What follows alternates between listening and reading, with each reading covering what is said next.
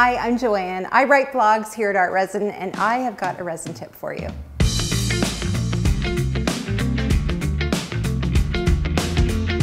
Resin is sticky, and the best line of defense is to have lots of pairs of gloves on hand and to change them as often as necessary. From time to time though, you might get resin on your skin and you're going to want to remove it as soon as you can. By far, the best cleanser for removing resin from your hands is one that contains an exfoliant. Orange hand cleaner from the hardware store works great, or you can easily make your own using poppy seeds or coarse salt mixed with some liquid dish soap.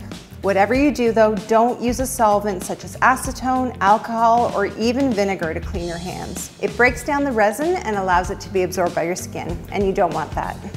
Well, that's your resin tip for today, and we'll see you next time.